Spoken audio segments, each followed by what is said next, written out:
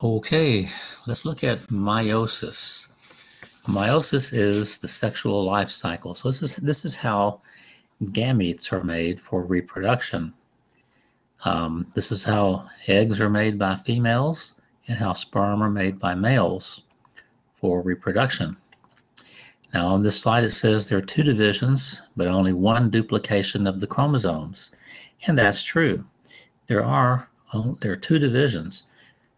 Meiosis 1 is the first division, and then the resultant cells, the daughter cells of meiosis 1, undergo a second cell division called meiosis 2. Now, if you look at the definition, it says meiosis 1 reduces the chromosome number to produce 2 haploid daughter cells. So the cell that starts out is diploid, and after meiosis 1, the daughter cells are both haploid. Meiosis 2 copies the haploid daughter cells, both of them, that were the result of meiosis 1, to produce 4 haploid gametes. Now in males, that would be 4 sperm, 4 haploid sperm. In females, that's 4 haploid cells. And we'll see that 3 of them are called polar bodies. They're very small, and they will die. And 1 is called the ovum, or the oocyte, and that's the one that gets ovulated. So let's look at, not this slide. How did I get that far ahead? Let's look at this slide. This first slide is asexual reproduction here. Asexual, A means without, so there's no gender. No gender on the sex. There's no sex between the species. They're all the same asexual organism. This would be like bacteria. Typically, you don't have male and female parts or anything like that. You have some things called pili that you'll get in micro, but for the most part, they're asexual. Protozoans, a lot of protozoans are asexual. They just divide, and the 2 new cells swim off. And then when it gets time, those 2 divide and the 2 cells swim off. So there's no gender, no male and female component in asexual organisms. Now, sexual reproduction, this involves 2 partners, one that is female, one that is male. The female produces eggs, the male produces a form of a sperm or a pollen that will get fertilized, that will be used to fertilize the egg. And fertilization, we're going to talk about in just a minute. Somatic cells, you already know that soma means body, so these are body cells. These are all going to be diploid, the 2n number, the full chromosome number for somatic cells. Somatic cells undergo mitosis. Now gametes. Gametes, on the other hand, these are haploid cells.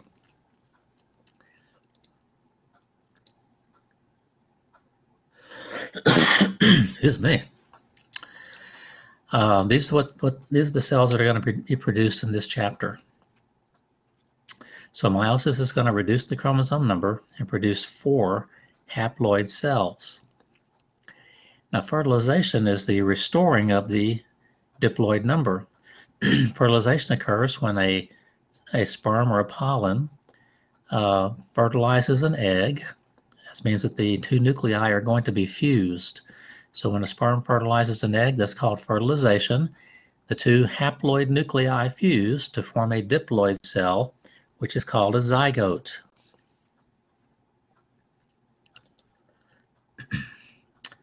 We have some terms here. This is a homologs and sex chromosomes. So let's look. This picture here is not fitting fully on the screen, but let's just look at this. Homologous chromosomes. Homo means same, and the logos means they basically contain the same similarities. They have a lot of similar structures, and they do. They have the same genes for the same traits. So the first 22 pair are called homologous chromosomes. These are all non-sex chromosomes. They do not determine the outcome or the gender of the offspring. They do have some genes on there that are for secondary sex traits, bring out the secondary sex traits of the organism, but they do not make you male or female. These are also called autosomes. Another term, it's an older term for them. The sex chromosomes, these are called allosomes, which means other bodies.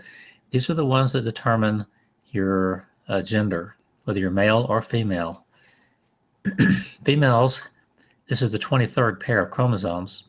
So females have two X's. They got one from mom and one from dad. If you have two X's, you're a female. Males got an X from mom and a Y from dad. And that's why they're males. They have one X and one Y. So the female chromosomes for gender, two X's are female, and for male, it's an X and a Y.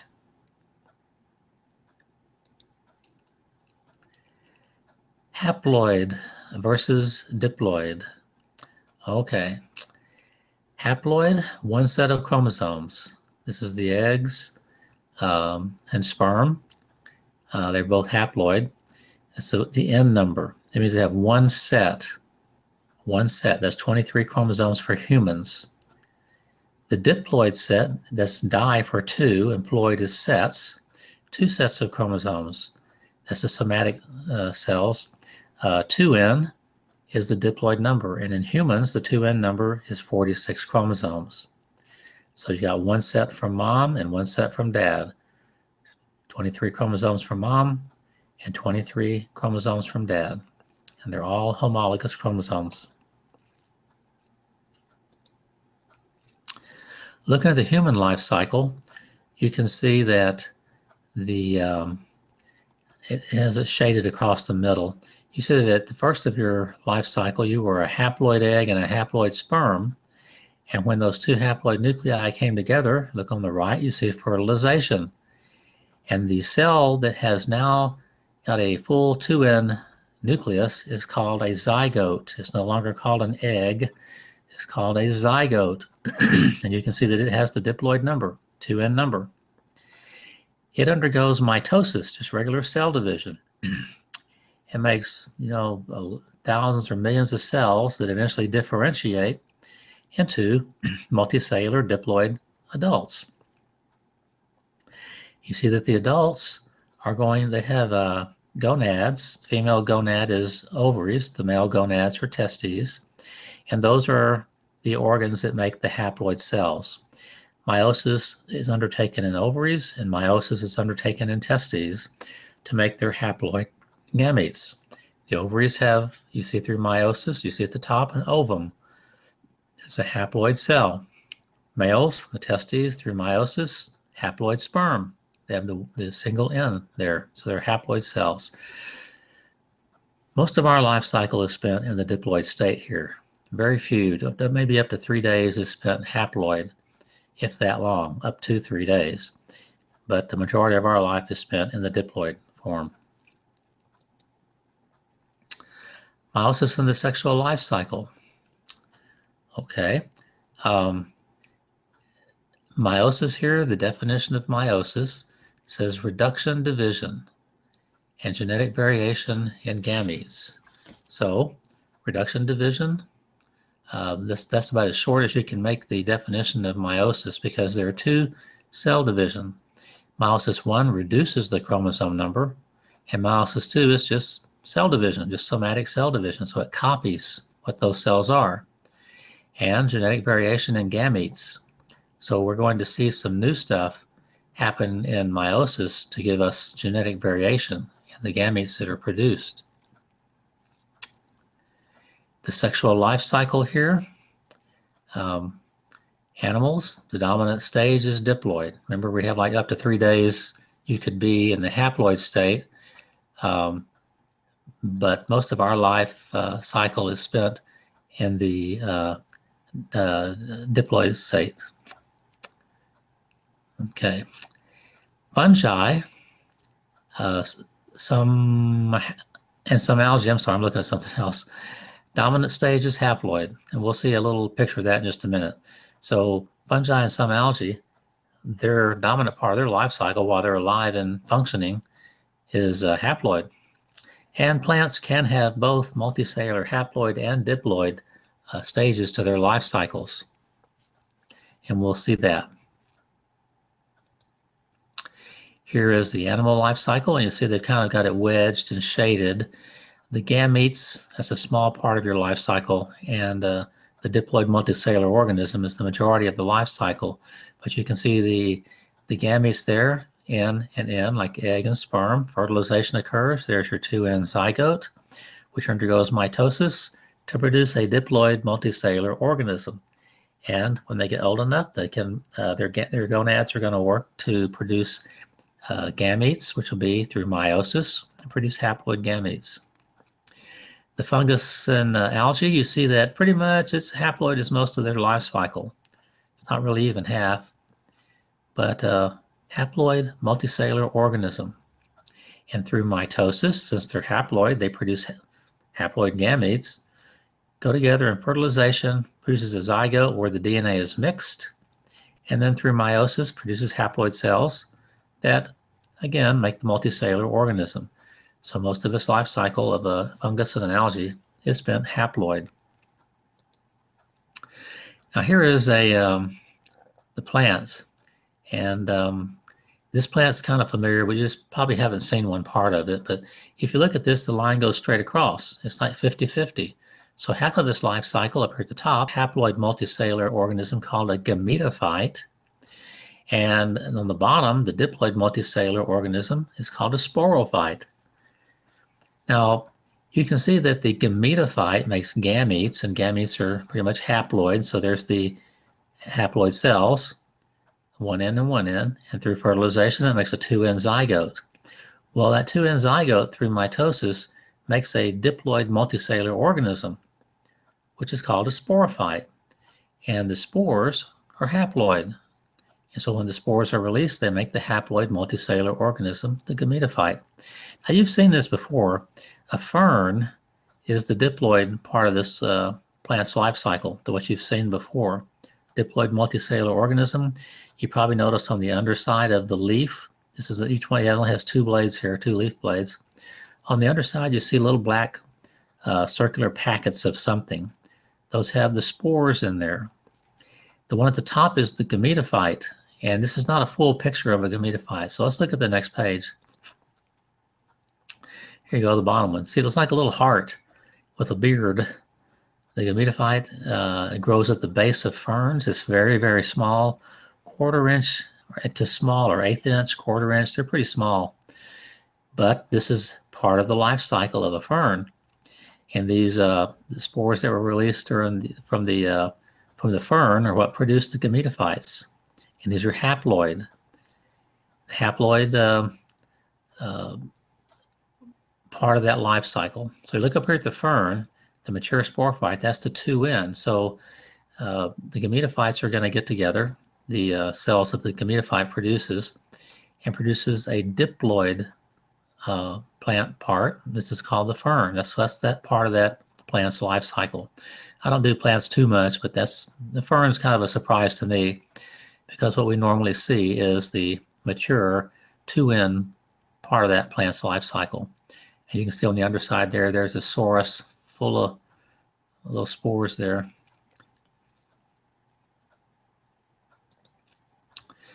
Now let's get back to this. Meiosis, 2 divisions but only 1 duplication of chromosomes. And this meiosis 1 reduces the chromosome number to produce 2 haploid daughter cells. And meiosis 2 copies the haploid daughter cells from meiosis 1 to produce 4 haploid gametes. So 2 division cycles. First, reduction of the chromosome number, and the second is going to be the copying of those cells.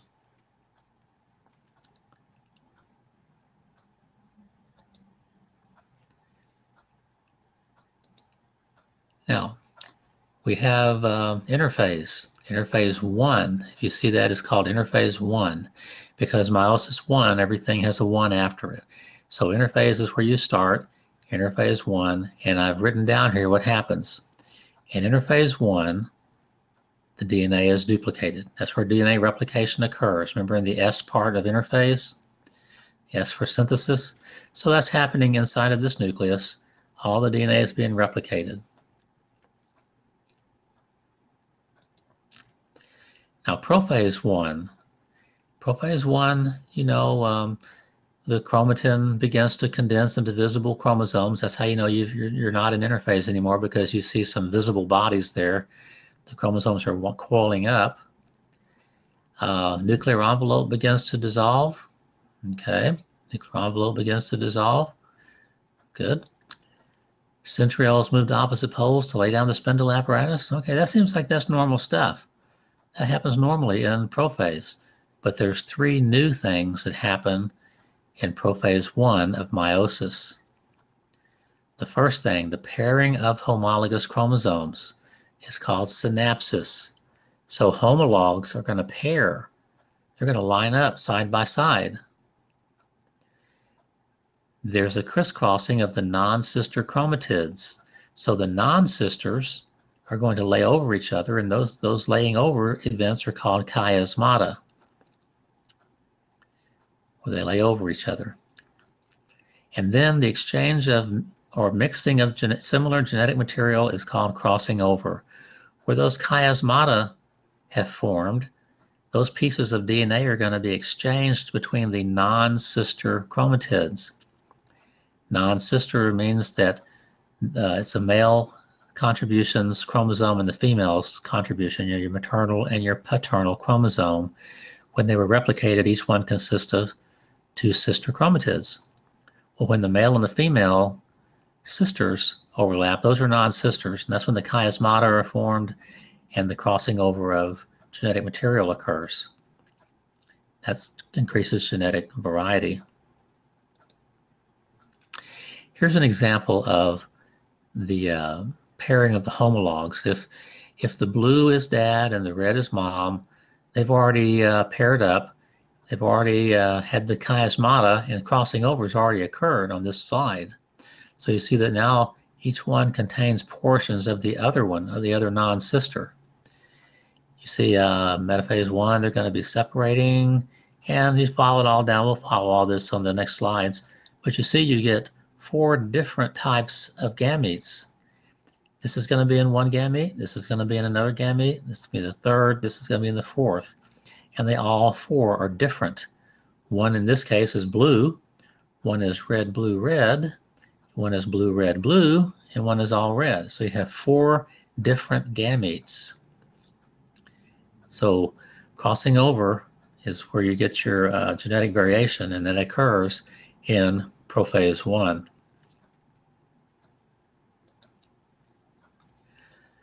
So here we go. I've got this all laid out up here. The chromosomes are starting to condense, nuclear envelopes starting to dissolve, centrioles moving to opposite poles to lay down the spindle apparatus, and they're going to be attaching to the kinetochores. But what I've shown here is homologs have paired. The long ones have paired and the short ones have paired. The non-sisters are laying over each other. You can see the chiasmata that are forming. And that's where DNA is going to be exchanged between the 2 non-sisters. That's called crossing over. And that's where you get the mixing of the DNA between non-sister chromatids. Your mom's and dad's DNA is being mixed.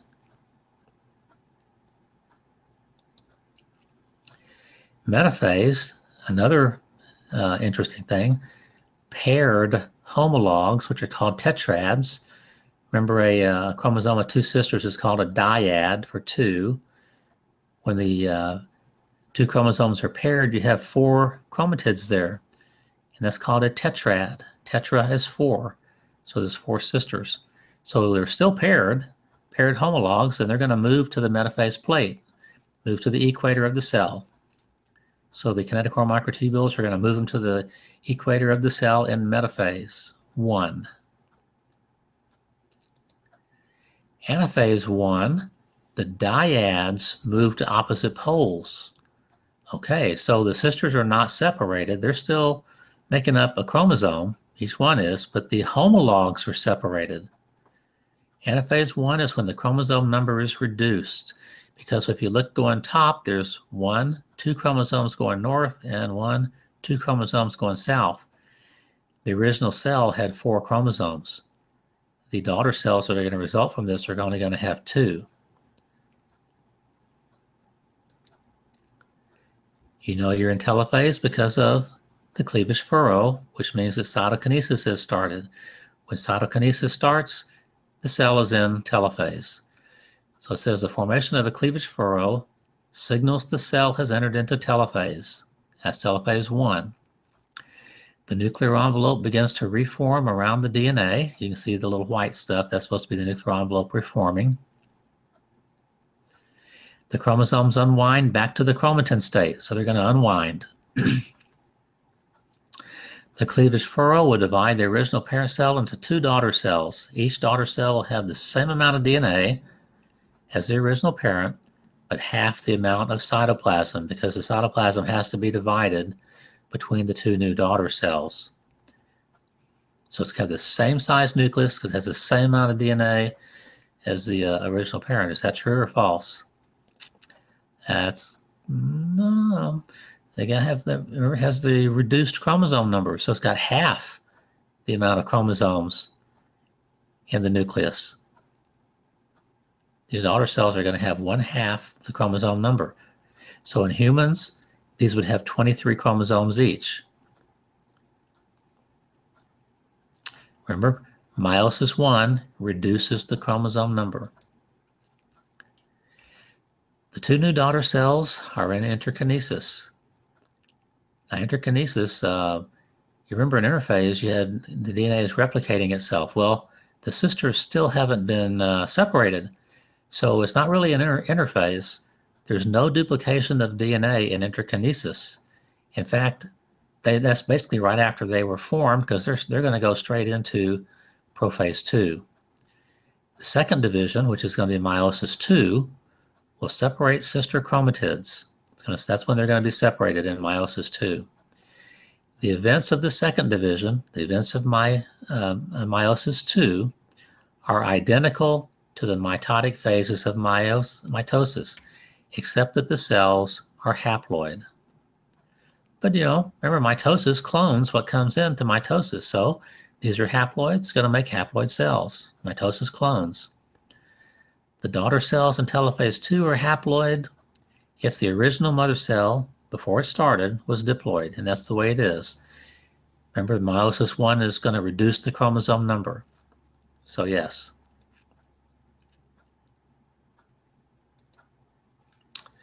Prophase 2. Daughter cells move into prophase 2.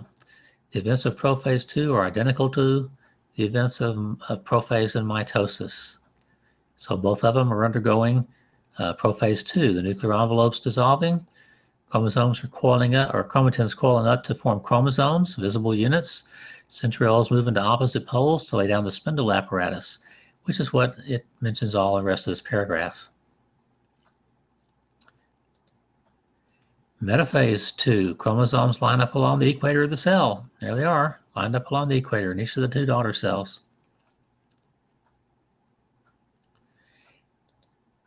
Anaphase 2, separation of sister chromatids. So it says sister chromatids are pulled apart by the kinetochore microtubules and migrate to opposite poles as chromosomes. So the sister chromatids are separated in anaphase 2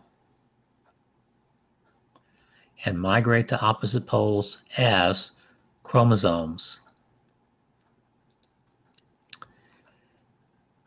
Telophase 2, when you see cytokinesis occurring, see that cleavage furrow, you know you're in telophase 2. So the formation of a cleavage furrow indicates to the cell is in telophase 2. The result in the production of 4 haploid daughter cells. So it's going to be 4 haploid daughter cells here that are going to result.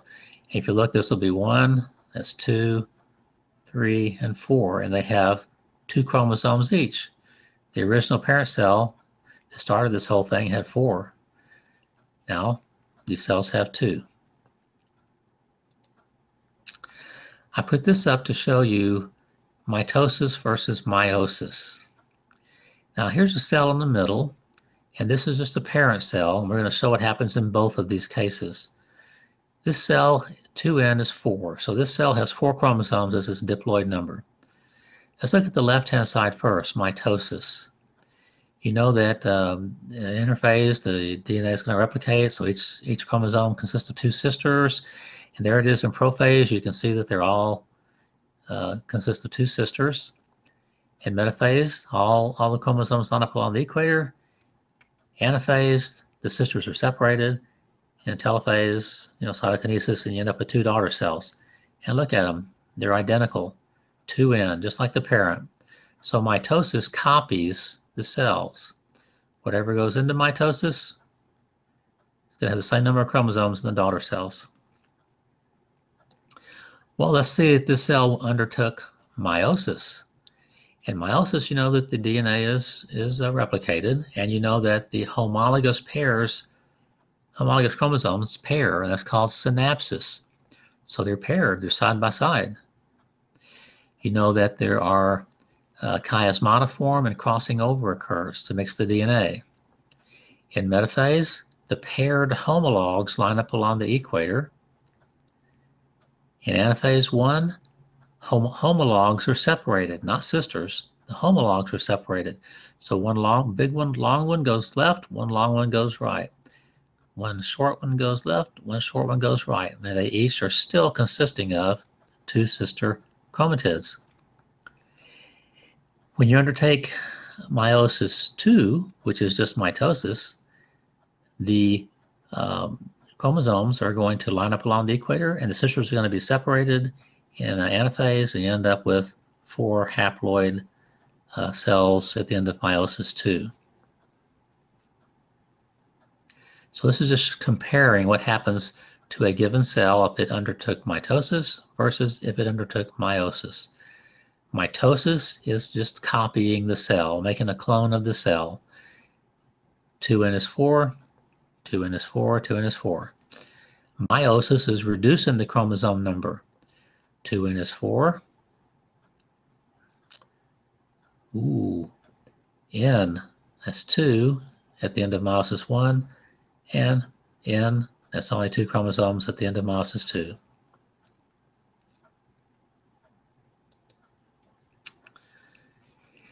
Some of the new events of meiosis that are involved in increasing genetic variation, it occurs in prophase 1. In prophase 1, you get synapsis, the pairing of the homologous chromosomes, chiasmata, the laying over of non-sister chromatids. They lay over each other and form crossovers. And then crossing over is where those pieces that are laid over forming chiasma, they're crossed over to the non-sister chromatids. Now, independent assortment of homologous chromosomes means that how they line up is random. When the homologs pair up in the cell, it's totally random. It's not all female chromosomes that came from mom are on the left and all dads are on the right. It's just however they line up. It's going to be a combination of the mom's homolog on the left and the dad's on the right, the dad's on the left, the mom's on the right, just a mixture. And I'll show that on the next slide. Random fertilization. This implies that you don't really know who you're going to be making babies with, and so it's a random event for fertilization. And that keeps the DNA mixed up in the environment, the population. It gives a genetic variation to the population. This is showing that independent assortment. This could happen where all of the chromosomes that dad gave to you in meiosis, for meiosis, line up on the left, and all the ones that mom gave you, hers are all lined up on the right. That could happen. But it's not going to be that way, most likely. It's going to be variety.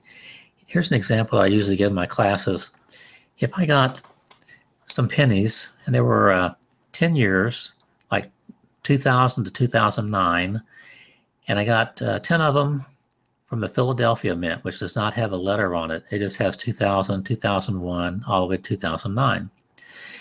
And then I got another 10 pennies that they came from the Denver Mint, so they do have a letter on there. It'd be 2000 with a D underneath it all the way to 2009 with a D under that date also. Well, if I got the 2000, the plain and the Philadelphia, and I shook them in my hand, I put them on, didn't look, put them on the table, got the 2001, shook them, put them on the table, all the way to 2009, do you think that they would all be Philadelphia on the left and Denver on the right? That's independent assortment. It's just a random event. It's a random event.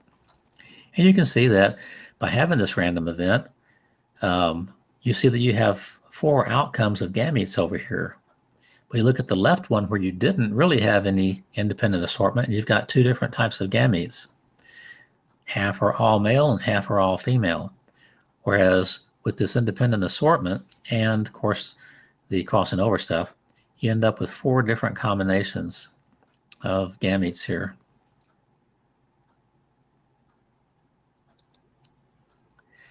Here is a short segment showing spermatogenesis, the formation of sperm by meiosis. And you see here's a diploid cell, has 4 chromosomes in it.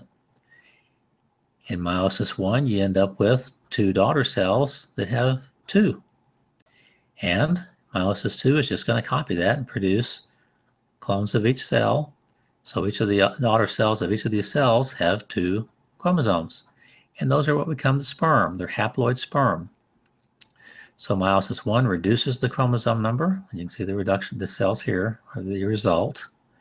And meiosis 2 just copies. This cell had 2 chromosomes, well, so do the daughter cells.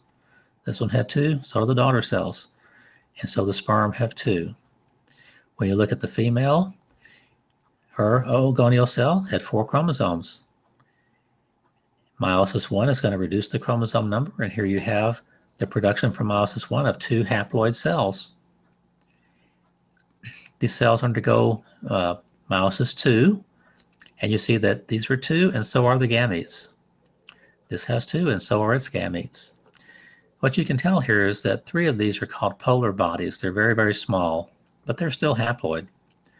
And 1 is very large. This is the ovum that's ovulated.